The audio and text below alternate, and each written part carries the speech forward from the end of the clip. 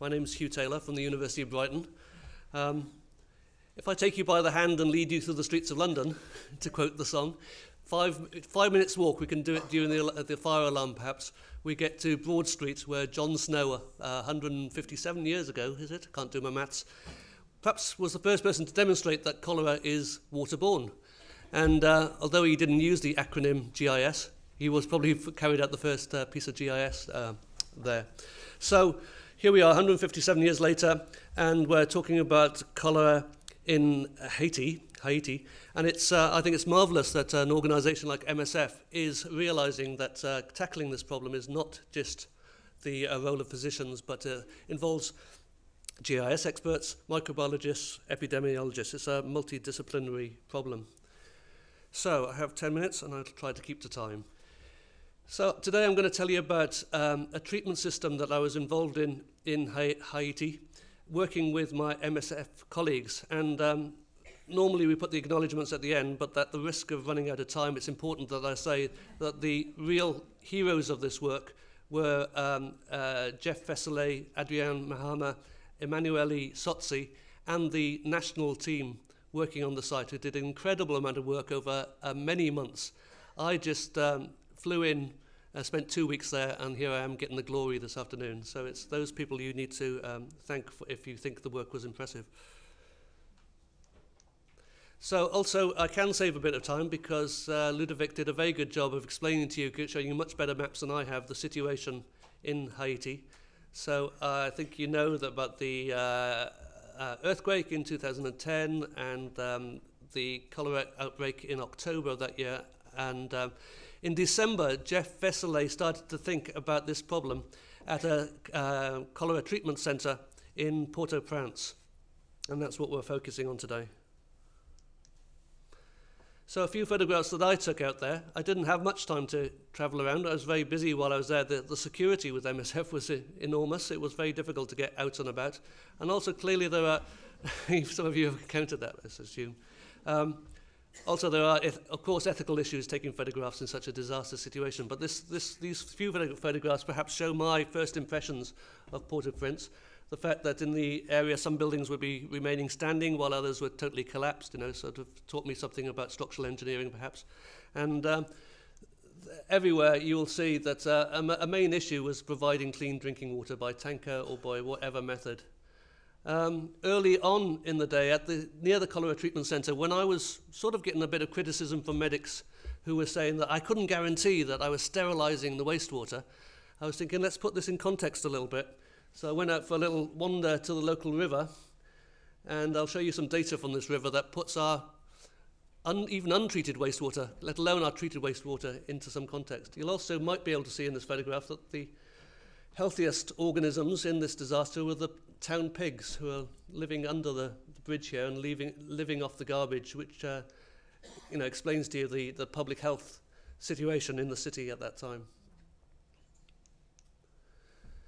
So, what can we say? The cholera treatment center Delmar 33, it was being built over a period of time by MSF as an excellent maternity hospital, but given the circumstances, it was rapidly turned into a cholera treatment center. Jeff Vesely and his colleagues were looking at how to deal with large amounts of wastewater full of Vibrio cholerae. If you think about the feces of a cholera patient, you can get about 10 to the 8 per 100 ml Vibrio in the feces. In your pack, it's actually changed. It says 108, so that's 10 to the 8, a lot more. So an enormous number of Vibrio. And of course, cholera treatment centers are doing fantastic work, but you're concentrating people. You could make the situation worse if you don't deal with the water and sanitation issue. So the normal thing to do would be to infiltrate it into the soil. But when Jeff and his colleagues dug into the ground, this is what they found: very high water table, and traditional methods were just not going to work. So they had to think of something quick to solve this problem. So Jeff talked to many people all around the world, eventually got in touch with me because many years ago I did some work out in Brazil on lime treatment of wastewaters as a simple, cheap method to treat wastewater quickly and reduce pathogens. And that was a long time ago, almost 20 years ago. I thought that was gone and dusted and forgotten about. It's amazing how research sometimes comes back into circulation and finds its use. So jumping back, sorry, complications, the high water table. Lack of space. This was designed as a maternity hospital. 80% of the land was taken up by the buildings and infrastructure. So trying to build a treatment system on site for this waste was difficult, to say the least. Lack of time. This needed to be done quickly. Pregnant women were about to arrive any minute to find tanks and tanks of wastewater full of Vibrio cholerae. Not a very good situation. So we were in a hurry. So I am incredibly impressed by the work that the MSF team, the work that they did there. I haven't played a minor part in this. But science in action. I'm certainly not as Jimmy was saying, I'm not a boffin in a laboratory. I was quite happy to get out there and cart some of this muck around and take it to a highly equipped laboratory. This is what we're dealing with. And if I forget later on, one thing that comes out of this is advice I can give MSF perhaps in preparing better for future emergencies and keeping some kit on hand so you can do some good research in the field. It was very difficult doing research under these circumstances. So, Jeff and his colleagues thinking, what are the potential solutions to this problem? Well, there's off-site treatment and disposal. I'll come back to that. There's a landfill site, for want of a better word, at Troutière, I can never pronounce it properly, near Port-au-Prince. I'll show you some photographs of that, and you'll decide whether that's a good place to put wastewater full of Vibrio cholerae.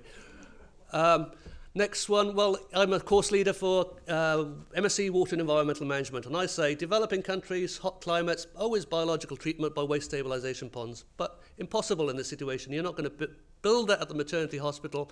You're not going to even get it to work when you've got wastewaters with chlorine in it. It's just not a possibility. Disinfection, possibly you could put tons and tons of chlorine into this, but there's so much organic matter, we don't really know what happens to the Vibrio in chlorination and whether the Vibrio inside the fecal solids is actually, whether the chlorine's penetrating into it. There are lots of problems with chlorine. It has its role, obviously, but it's limited in guaranteeing safe wastewater. So we come to our fourth solution, and it's the one that we went forward to. I'm realizing I'm getting too excited about this and running out of time, so I'm moving on.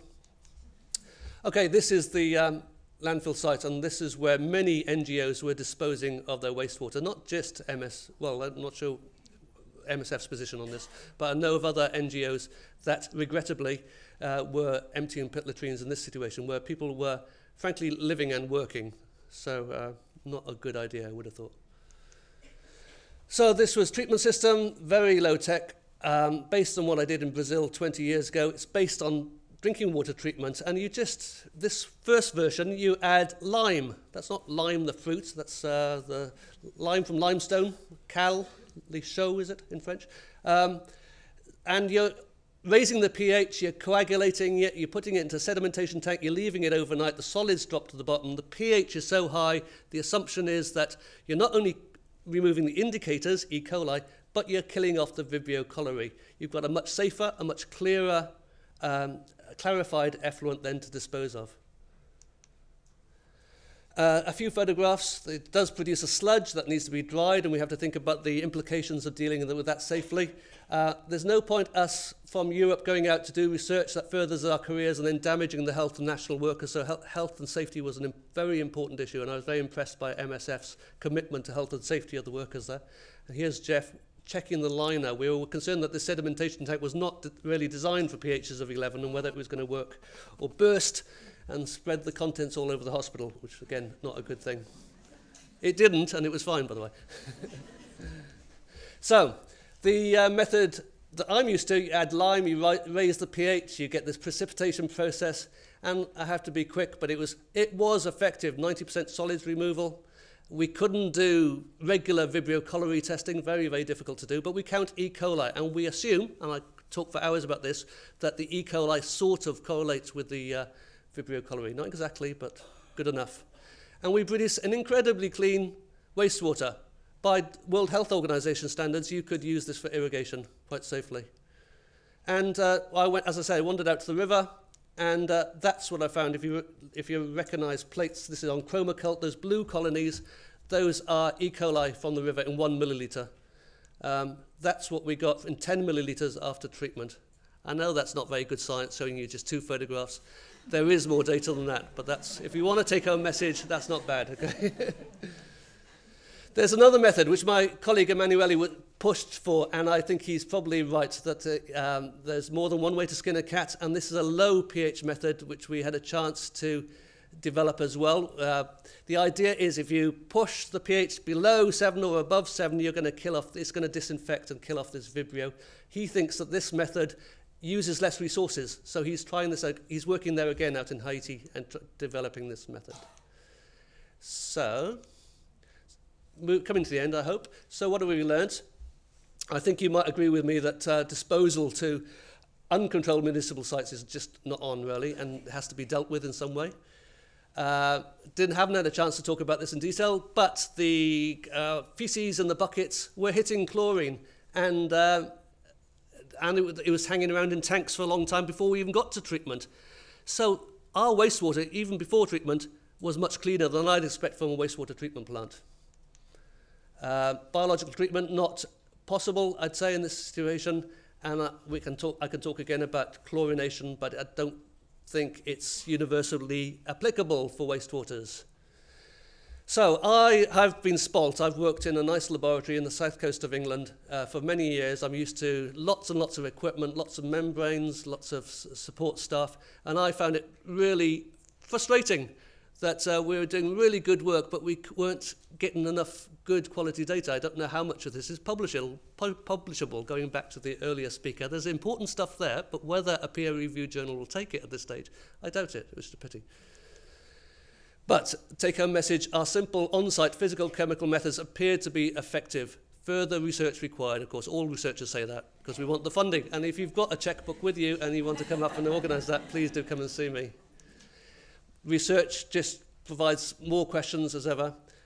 Just how effective are the treatments? We've got some data. I would love to do this properly, proper jar tests in the laboratory. My idea is to run a PhD over 3 years, and this person would do proper controlled tests in the laboratory, and then send this person off to somewhere where there's endemic Vibrio cholerae, maybe Bangladesh, and see if we can get the results to correlate, and then you can just have a simple system testing E. coli, and you've got more trust in the fact that you are removing Vibrio cholerae safely. Because doing this work, it was pretty tough. We were sort of under attack, not in a very nasty way, but people were questioning what we were doing and whether we were putting lives at risk.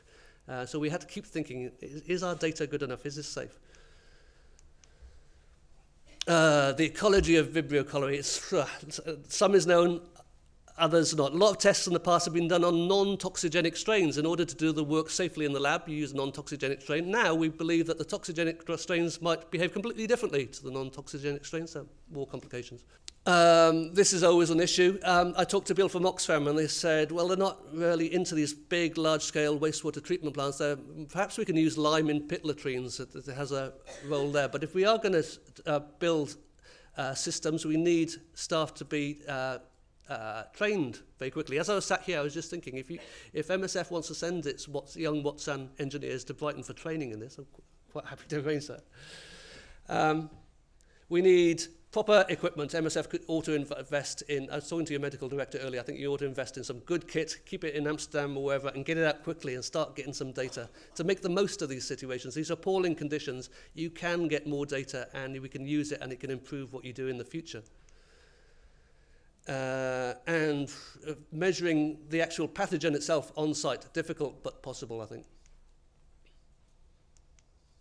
Right, after I finished the work, after I came back, you'll be aware of a UN report with several recommendations, including this one. In order to prevent the introduction of contamination into the local environment, UN installations worldwide should treat fecal wastewater using on-site systems that inactivate pathogens before disposal, which was very nice to hear, since I'm looking for funding. But I'm not that cynical, but there you go.